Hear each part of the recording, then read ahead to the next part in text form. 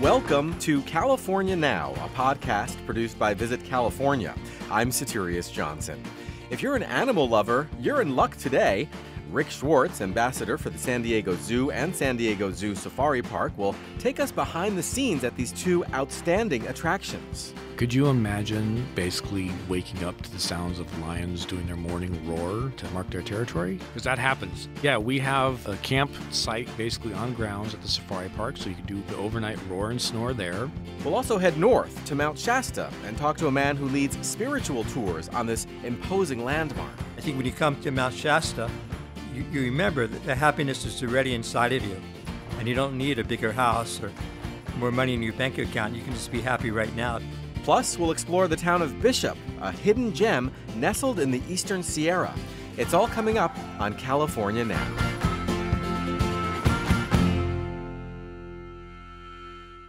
Welcome to California Now, a podcast produced by Visit California.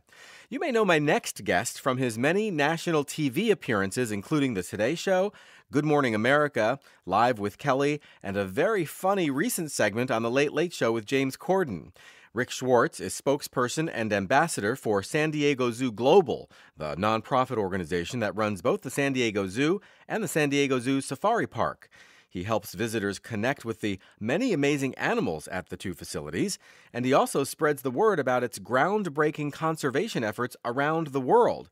Welcome to the California Now podcast, Rick. Well, thanks for having me. I appreciate it. So, I've always thought that the San Diego Zoo and the San Diego Zoo Safari Park were tourist attractions that did some conservation work on the side. But as I conducted research ahead of this interview, I began to realize that I actually had it backward. It seems pretty clear to me now that the San Diego Zoo Global Organization is a conservation-minded organization first and foremost. Is that how you see things? Yeah, absolutely. Especially, in this modern era. The challenge we face, honestly, though, is we try to put out all this great information about this wonderful science and conservation we're doing, and the media, they just want a cute picture of a baby animal.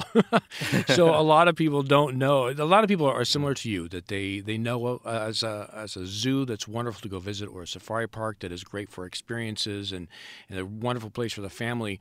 And then once they're there, they tend to learn about that conservation, or if, like yourself, do some more research on it, realize that we are very much a nonprofit conservation organization that also just happens to run these world-class facilities you can come visit. The zoo's work to help save the California Condor is truly inspirational. Can you tell us a little bit about that? Oh my gosh, I can tell you a lot about that. For anybody who's not aware, back in the 1980s, there were only 22 individual California condors left on this planet. And with U.S. Fish and Wildlife Services, State of California, and a few other organizations, we all got together and came up with a plan to bring them in from the wild, which unfortunately did mean that they were technically extinct in the wild because now they're under human care. But because of the crisis of their population dropping due to human activity, we knew that if we didn't do something soon, we'd lose them altogether. So now fast forward to today, with all the science and work and technology that's been put into a breeding program that's successful, we've gone from 22 individuals to over 450 in the population, and about half of that flying free back out in the wild. Now, this species is still considered an endangered species, but they are on the right path. They're heading the right direction at least, so we're excited about that. That's really great. If you don't mind, I'd like to rewind for a second and hear about your trajectory with the San Diego Zoo. When did you start, and how did your role evolve over time? Oh, my goodness. You said we only have 15 minutes for the show. It's been quite an interesting process, and one that I don't think I could have written a script for, but looking back on it, everything in my life seemed to fall right into place to place me where I am today. My passion, my background, my life has always been about wildlife and animal behavior, and being surrounded by animals is just, as soon as I found you could have a career working with animals, I was like, that's where I'm going. And I set my sights on that when I was in middle school and went to college to become an animal care specialist and animal trainer, and have done it my entire life. I had about 7.5 years of experience behind me before applying to the San Diego Zoo. It is a very popular place for people in my line of work to want to work, so it took about 7 applications before I even got an interview. And even then, I didn't get that job. It wasn't until the next job then that I was able to get hired on as a part-time keeper in the children's zoo. And I was happy there. I could have retired there. But then in about 9 years into my career, an opportunity opened up to become a spokesperson role that was temporary, and I was supposed to go back to my keeper role when it was done.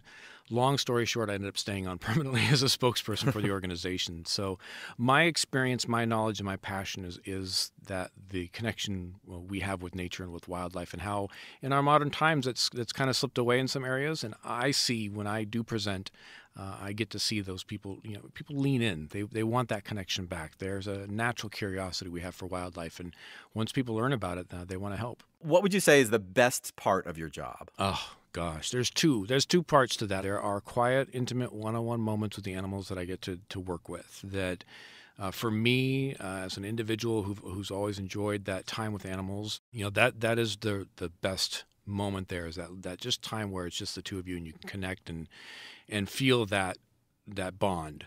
There's something very special about that to me. And then the other part that is equally as best is when I have one of my animal friends with me and there's a family or there's a kid or even an adult, honestly, and you can see it in their eyes. Because I'm the one with the animal, they're looking towards me. They're not looking at me, but they're looking towards me. And I can see it in the body language. I can see it in the face when they have that moment where they feel the connection, or they have that aha moment where they want to learn more, and they're absolutely fascinated by what for me is a daily thing. And that is really special too, when I know I've reached that person and possibly have them on my side to start looking at the world a little bit differently with a little more appreciation for wildlife. Now, are there certain animals that are particularly great ambassadors for the zoo? It's one of those things where it's actually based more on personality than it is to say this particular species is better than that species. In my career that spans a couple of decades, I've worked with a lot of different species and many individuals within the same species. And I can tell you, and it's kind of funny, people are sometimes surprised to hear this, but even within the same species, each individual definitely has their own personality and characteristics, likes and dislikes. And so it's one of those things where you might have a meerkat or a particular parrot that is just a wonderful ambassador, loves being around people, but then there's another meerkat that you work with that does not care for people. One that comes to mind is we have a koala we had several years ago, a male koala keep in mind, koalas in general they're fairly indifferent to people. But even as a youngster, he would crawl off his mom to go see what the keepers were doing, which is an unusual behavior. Usually koalas like to stay with mom, but he was always naturally curious about his keepers. And so we got permission to see if he would be a good candidate to be an ambassador. What that means is we start working with them more hands-on and seeing how they react to either traveling or being different parts of the zoo or being with people. And, he was an individual that over the years, and he and I traveled quite a bit together to help talk about koala conservation and the work that we're doing over there. And he was amazing. I was always dumbfounded by just his natural curiosity of different people, what was going on around him in the environment, whether we were in a studio, he would look around to see what all these, these crazy animals wearing clothes, what are they doing? Or there was one time that comes to mind, we were in New York in a green room, and, studios in New York, they aren't TV studios like in Los Angeles. These are in skyscrapers usually, and we were several floors up, and he was in his perch just kind of hanging out, looking out the window at New York, and it was just this amazing moment to see this koala just taking New York in from the skyline. It was beautiful. So it's more about the individual character and personality of the animal than it is the species. That's interesting. Yeah, I know you can't give personal behind-the-scenes tours to everybody who wants to get up close to these animals, but the San Diego Zoo and the San Diego Zoo Safari Park both offer experiences that give visitors an enhanced perspective on these animals. So starting with the Safari Park, can you tell us about one or two of these programs? Oh, my goodness. The best way to present that is to say that they are always changing. So for anybody listening now, whatever I might tell you about, please double check with the website, because a lot of these tours change as our animals change. So as an organization, we work with many other zoos. We have babies born. We send those babies off, or the adults off, to other facilities for other breeding purposes, or, of course, because they're animals, some do pass away in time. So a lot of our tours are kind of changing and different. Some of my favorite one that are themed series sort of is our breakfast with, and then fill in the blank. So we have breakfast with penguins at the zoo, or we have breakfast with tigers at the safari park, and we have a full catering department within our organization that makes up these wonderful meals. And it's a sit-down meal in a special designated area that is before we open to the public, and you kind of have not only the special breakfast with through the glass, then you have either the penguins or the tigers, but then you have an opportunity we have educators and keepers there too, to discuss and talk about that actual species. There's other tours too at the safari park that I really enjoy. One of my favorites is our caravan safari. For those who aren't familiar with the difference between the zoo and the safari park, the zoo is 100 acres near downtown San Diego. The safari park is about a 45-50-minute drive to the north. and it's about 1,800 acres, so much, much larger. One habitat for the animals might be 50 to 60 acres. Wow. So the caravan safari, you get to get in the back of a truck with a guide and about, again, 10, 14 other people, depending on how many people bought into the tour. And the truck drives into the field enclosure, into the habitat there, and the animals come up to it because they know there's food there and there's fun things to have. So it's like being on safari in Africa, but you didn't have to buy the ticket or have your passport. So, it's all these great experiences, and I can't say it enough. You got to go to the website and check out what some of these options are for these tours, because another one I'll get is well, what's the best one? And it's like, well, the best one really is what speaks to you and your personal interest. If you want to learn more about koalas, there's probably a behind-the-scenes tour for koalas that includes a few other Australian animals. Maybe your thing is you really want to be around giraffe. Well, there's probably a tour for that too, to your own personal interest. And it sounds like there are so many different ones. You will find one that appeals to you. I mean, do you also have kind of like overnight experiences, kind of like a night at the museum or a night at the safari? Yeah, could you imagine basically waking up to the sounds of lions doing their morning roar to mark their territory? Because that happens. We have the camp site basically on grounds at the safari park, so you can do the overnight roar and snore there. And it's not like you're just in a sleeping bag on the ground. We have nice safari tents that are set up with cots all the way up to you can upgrade to a full mattress if you wanted. And you overnight, it's catered. You have dinner and breakfast. And again, because you're there at those hours, after we close to the public and before the public opens, you get some special behind-the-scenes tours as a part of that as well. That sounds really fantastic. Before we wrap up, do you have any pro tips for visitors? Is there a best time of day to visit, or is there some hidden gem at either of these parks people really should know about? Here's a pro tip. If you have a favorite animal, go see it first. If there's a must-see animal on your list, like I don't care what else we see as long as we see the lions today, go there first, because most animals are going to be pretty much they're most active in the morning and the evening hours. Midday, they're going to be taking their siesta. They're smart. It's time to take a nap in the middle of the day. It's a natural thing for them. So first thing, plot out, no matter what's closest or whatever, if you have a must-see animal, go see it first. And that way, if for any reason that animal isn't out at that time, or maybe they aren't active at that time, you can plan to come back in about an hour. Go see some other things and come back in an hour to see if they're active yet. But if you wait till later in the day, a lot of times the animals are sleeping midday or at the end of day, or you're exhausted by the end of day and you're just like, you know what, I don't want to walk all the way over there to see them. So that's my pro tip there. Comfortable shoes. Go see your favorite animal first. Another pro tip, if you're going to go to the zoo, we have a guided bus tour. And at the safari park, we have the guided tram tour that are part of your purchase getting into the facilities. Go on that early. Maybe right after seeing your favorite animal, go on that tram ride or the bus ride early in the day, because the longer the day goes on, the longer the line gets, and you end up spending more and more time in line waiting for the tour than you would being out and about seeing things. So to avoid losing time in line, I always recommend go there early.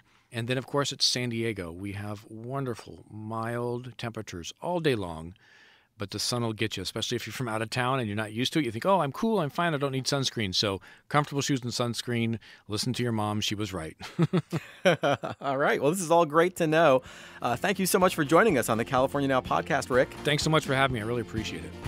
Rick Schwartz is spokesperson and ambassador for the San Diego Zoo and the San Diego Zoo Safari Park, serving as a liaison between the animals and the people who love them. If you're an animal lover and on Instagram, here are 3 essential follows: at San Diego Zoo, at SDZ Safari Park, and Rick's personal account at Zookeeper Rick. As always, you can find links to all of the programs we discussed today on our website, visitcalifornia.com/podcast. This is California Now. My next guest has written 14 California guidebooks and hundreds of articles about the Golden State for publications such as Sunset, Backpacker, and Travel and Leisure. Along the way, Anne-Marie Brown has traveled extensively and has gotten to know every nook and cranny of the state, including some real hidden gems. Today, we're going to talk to her about one of her favorite places to visit, the Inyo County town of Bishop. Welcome back to the podcast, Anne-Marie. Thank you, Soterios. So we're trying something a bit new here.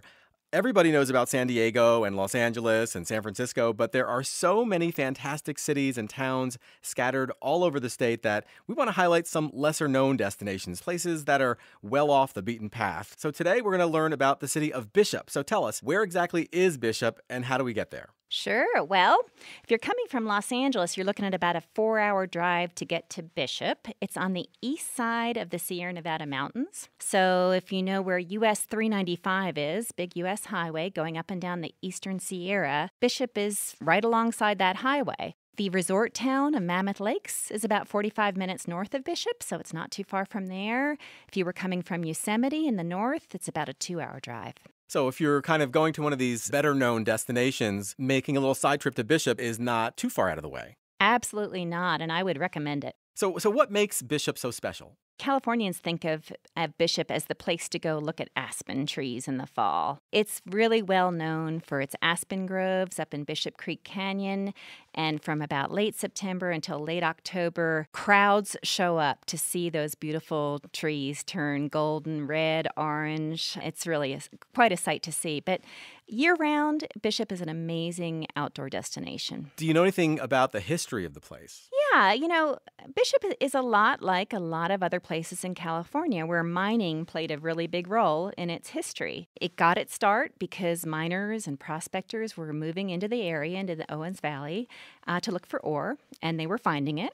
So as the mines were established, the miners needed stock animals, they needed food, they needed supplies, and Bishop was kind of the closest place nearby that had dependable water, really pretty good weather, and so it was a natural place for ranching and agriculture. Bishop was founded by a guy named Samuel Bishop in the 1860s, and he brought a bunch of cattle into the region, and he started a ranch to supply the mines. So why don't you describe for us what it physically looks like? Like, let's say you're waking up in a little bed and breakfast in town, and you pull back the curtains and you look around. What would you be seeing? Well, Bishop is kind of a classic old Western-looking town. It's not particularly large. Only about 4,000 people live there year-round, and that's including the outlying areas. So we have a lot of historic buildings in Bishop.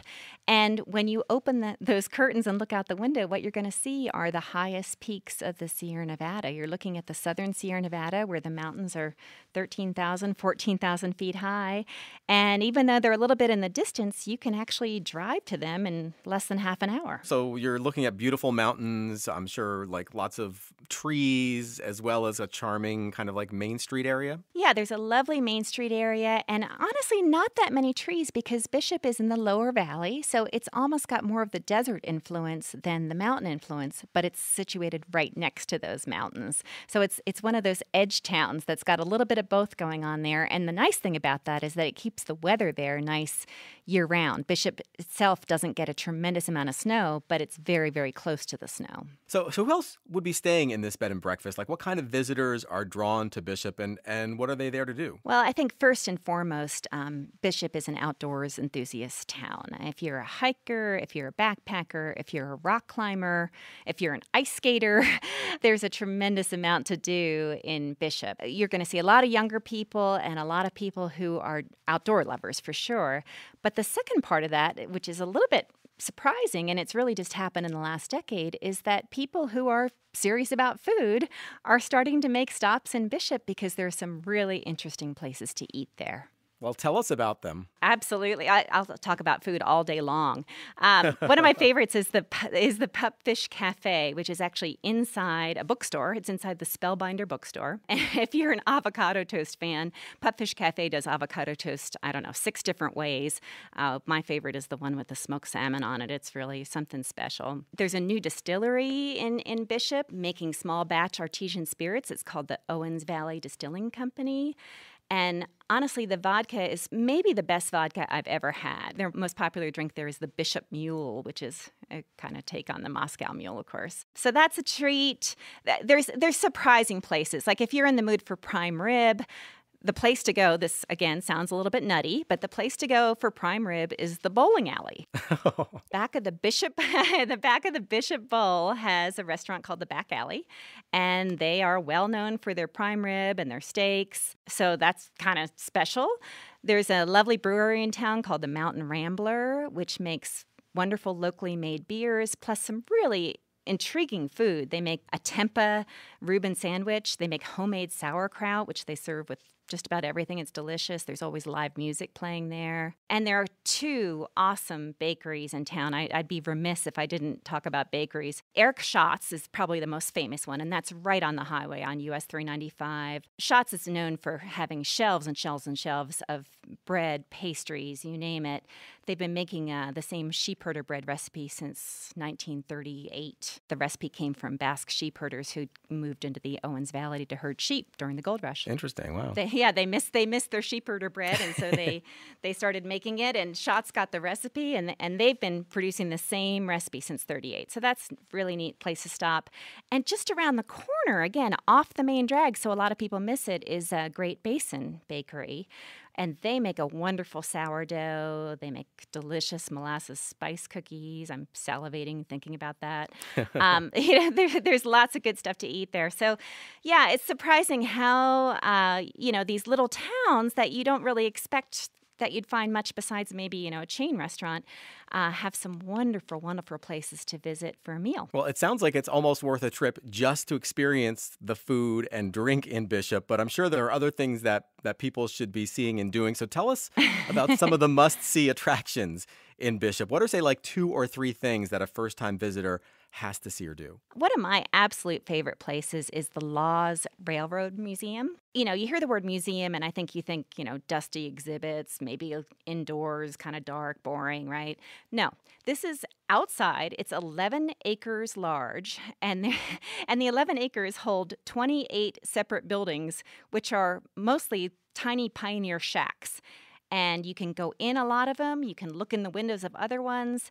They are crammed full of all kinds of pioneer curios. There's, antique sewing machines. There's old cameras. There's 19th century dentist tools. So it's a really interesting museum where, you're actually up close and personal with a lot of these original pioneer flotsam and jetsam that they all were used at one time in the Owens Valley and around Bishop. It's just a really fun, interesting place to go. So I'd say the Laws Railroad Museum is a must. I would say definitely driving out to the ancient bristlecone pine forest is a must. It's still a decent drive from Bishop. Bishop is the closest big town to the ancient bristlecone pine forest, but it's still a good 45-minute drive up into the White Mountains, which are the mountain range that run parallel to the Sierra Nevada in that part of the state. So it's a long drive, but worth doing. You're going up there to see trees that are 3,000 years old, the oldest living trees on Earth, and they are incredibly photogenic. They're gnarled, they're twisted, they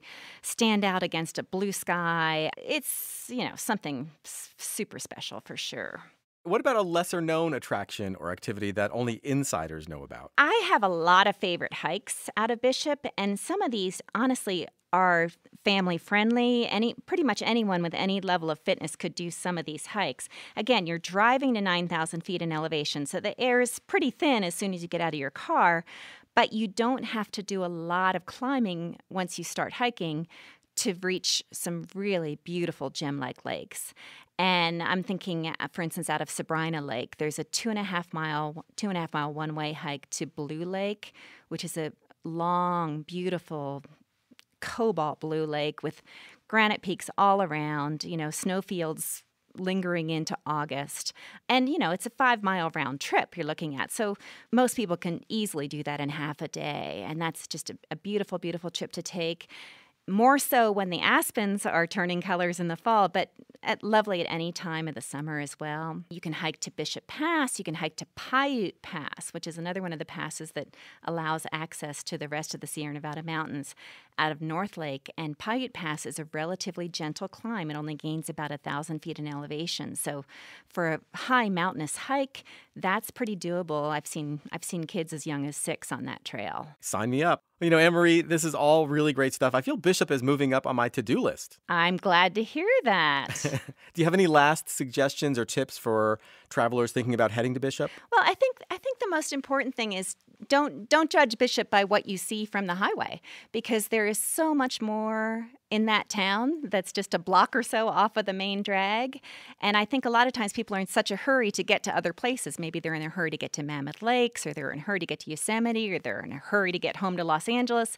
And they miss all the special little hidden spots in this great western town. So many great insights, Anne-Marie. We hope you'll come back and tell us about some other hidden gems throughout the state. Thank you so much.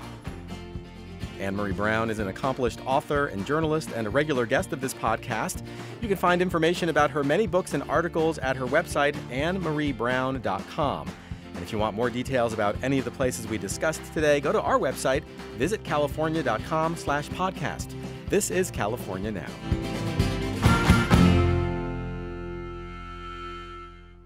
Mount Shasta is located at the southern end of the Cascade Range in Siskiyou County within the boundaries of the Shasta Trinity National Forest. It's 14,179 feet tall, making it the fifth tallest mountain in California, comprising an estimated volume of 85 cubic miles. It's a scenic playground for outdoor adventurers, but it's also a world-renowned spiritual destination that draws visitors from all over the globe. Andrew Ozer has been leading Mount Shasta retreats since 1982, and today we're going to talk to him about exploring the spiritual side of the mountain. Welcome to the California Now podcast, Andrew. Thank you. Pleasure to be with you today. So, I've only seen Mount Shasta from a distance, and it's incredibly beautiful, but there's something truly special about this place, isn't there? That's definitely my experience and the experience of many thousands of people from around the world, that there's just an energy here that's different. There's so many mountains that are beautiful. The Sierras are beautiful, the Cascades are beautiful, the Rockies are beautiful, but there's just an energy here that goes beyond the physical beauty. That's why people come from around the world to this humble little mountain village. What's your personal connection to Mount Shasta? Well, I was very lucky. I came here for the first time when I was right out of college, actually back in the late 70s, and just really fell in love with the mountain. And I lived in Washington, D.C. for 14 years and San Diego for 12 years, but every year I just had to get here for my recharge and my reset, since there was something I found here that I didn't find anyplace else. So I just came here for a long time. Sometimes I would bring a group and guide a retreat. Sometimes I would just do my own thing. And then finally in 2006, I got to a point in my life when I was able to move here and live here full time. And since then, I just devoted myself to sharing the mountain with people from around the world. And it's amazing to live here. Just the energy of the mountain, it just promotes peace and happiness. It's probably the simplest way to say it. Wow, what a wonderful way to live your life, to have found a spot on Earth that you have a real strong connection to, and then to be able to live there full time and then share it with people. It sounds like a really wonderful way to live. I am grateful every day, for sure. There are all sorts of legends associated with Mount Shasta, right? Things like, the various Native American tribes hold it in high regard. There's the Lemurian legend. What is your take on all that? My favorite way to describe Mount Shasta, it's a 14,000-foot mirror that reflects back the deepest truth in your heart.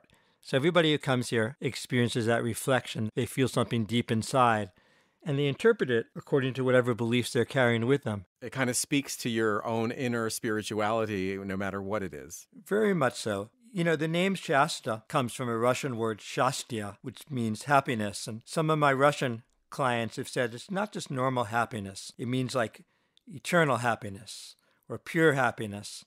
And the way it got that name is that after the gold rush, when people from all over the world were coming here to look for gold, and I don't think it was gold on Mount Shasta, but there was gold as close as Wairika, which is just 30 miles up the road. So some of the people who came looking for the gold were Russians, and they saw the mountain, they felt this energy, the energy I've been talking about, and they said, Shastia, and I feel this incredible happiness. And so that name became slightly anglicized, and it became Mount Shasta. So this is really the mountain of eternal happiness, and people really do find that here for real. Well, I think we can all use a little more happiness nowadays. Yeah, I think bottom line, everybody wants happiness, and a lot of people are trying to get happiness by getting more stuff or better job, or they're looking for happiness in the outer world. And I think when you come to Mount Shasta, you remember that the happiness is already inside of you, and you don't need a bigger house or more money in your bank account. You can just be happy right now just by relaxing and focusing into your heart more deeply.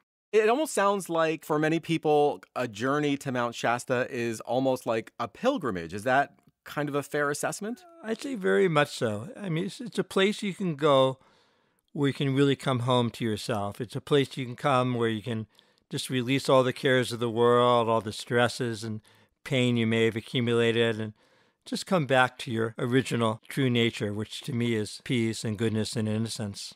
So I would definitely consider that a pilgrimage for sure. Now, I consider myself a fairly spiritual person, and, I love to commune with nature, but I'm probably quite conventional compared to some of your guests. For instance, I love like the sensation I get from being deep in a redwood grove, but I don't meditate or anything like that. Do you think somebody like me would get value out of one of your tours? Yeah, 100%. I mean, first of all, we'd be visiting incredibly beautiful places. And second, I think if you're not experienced in meditation, I offer guided meditation, and I think that would help you to go deeper and just receive deeper the energies and the gifts of the mountain and the special places I would take you to. Do you find that people who've never meditated before kind of take to it quickly on one of your tours? Honestly, I prefer to take out people who are kind of newbies and don't have a lot of concepts and experience. And sometimes when you're just new and you're fresh and open, you can actually receive more, than if you've been meditating 40 years and think you know everything. Who are your typical guests? I mean, do they come from the other side of the country, the other side of the world? I'd say it's a very global audience that comes to Mount Shasta. I'd say probably more baby boomers than anything else. And what are they typically looking for on these adventures? Are they looking for enlightenment, a reset? Is there a lot of variation among your guests? The one word I would say to start with that's most universal is connection. I think everybody's wanting connection and everybody's wanting that reset, the chance just to release the accumulated stress. And, life almost everywhere in this planet is stressful and challenging, and people just need a chance occasionally. I say at least once a year is a pretty good rhythm just to clean everything out, just like a computer needs a reset to dump out all the gunk that accumulates. I think us human beings need a reset also. Yeah, that sounds good to me. I'd love to get a sense of a few of the different tours that you offer so we can give listeners a sense of what to expect. Can you explain some of the differences and share some of the details? I can walk you through a typical tour. So I often like to start with a waterfall. There's a kind of off the beaten track waterfall I love that I feel is a great place for the reset we just talked about a moment ago. It's a place where it's very cleansing. The energy of the falls is very strong, and I like to do a Hawaiian prayer there. That's also a prayer for reset. And the combination of the energy of the falls and the energy of the prayer is, I'd say, it's very synergistic. Almost everybody experiences feeling very refreshed, lighter, freer, happier after that. And that would be about maybe half-hour walk round trip to the falls and back. Maybe first we'd go to a place in the woods. It's very peaceful, serene place, great place for dropping in deep and having a very peaceful, calming meditation. Then maybe we drive a little higher up, and a little higher up there's an incredible rock formation. It's pretty amazing, and energetically it's very powerful. And there's actually a little small cave in the rock formation, which is a great meditation spot.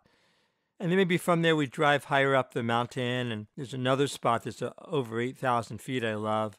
It's above the tree line. Just see an incredible, inspiring 360 view, and I like to do visioning there. Since, for me, a complete journey is past, present, and future.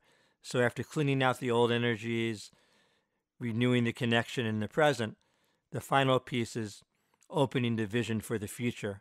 So I found this high spot with the inspiring vistas, a great place just to, from a very expanded kind of top of the world, above the human drama place, to look at your life and get inspiration for next steps. I must say, just hearing you describe it is making me feel really calm and serene right now. So I can only imagine experiencing it, how you would come out feeling. Yeah, most people feel fantastic afterwards. Most people are just extremely happy and feel very clear and feel a fresh sense of inspiration about their life. How big a group do you usually have on these tours? It varies from 1 to 45. A lot of times I do 1-to-1 or for a couple or for two friends to come together. And I have a fair number of groups, say in the 8 to 20 range. And just occasionally I get really big groups like, 30, 40, 50. How important is physical fitness? Do your guests need to be mountain climbers to go on these tours, or do you have easier and more difficult tours? Yeah, most of the tours are very easy.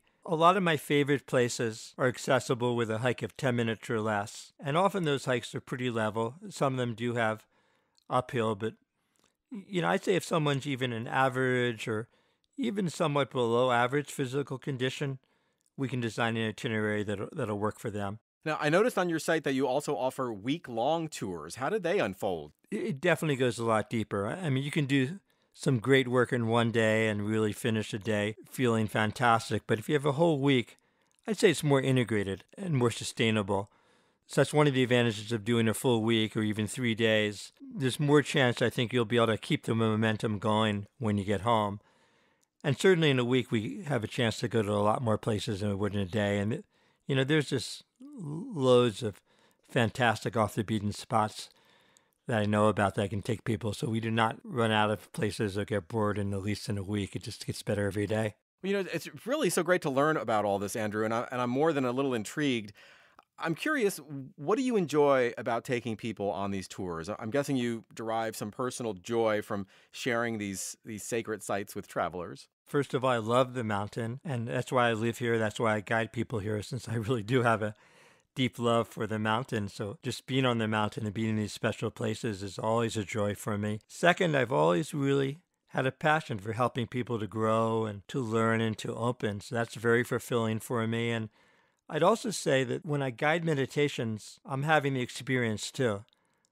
A long time ago, I learned how to be effective at guiding meditations, and the key is not just to be saying the words, but be having the experience. So when I'm guiding people on the mountain, I'm getting to meditate, I'm getting to go deep myself. So it's really amazing. I get to go to my favorite places in the world. I get to serve people. I get to have deep experiences, and I even get paid for it. It sounds really wonderful, and I really loved learning more about Mount Shasta and the tours that you lead. Thanks so much for joining us on California Now. You're welcome. My pleasure. Andrew Ozer has been exploring the sacred side of Mount Shasta for 40 years and can take you to some magical places, whether you're seeking spiritual awakening or maybe just some beautiful natural scenery. Go to his site, mountshastaretreat.net. That's mtshastaretreat.net for more information. And be sure to go to our site, visitcalifornia.com/podcast, for links to everything we mentioned today. This is California Now.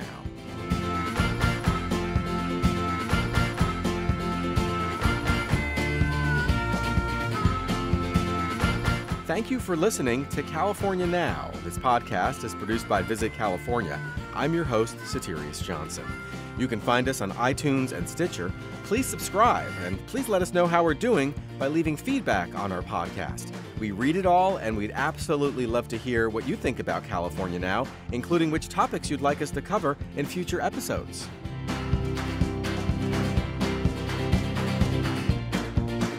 In today's episode, we started out down in San Diego, ventured north to the town of Bishop, and then continued on to Mount Shasta up near the Oregon border in Siskiyou County. In just 3 segments, we covered more than 820 scenic miles within the Golden State.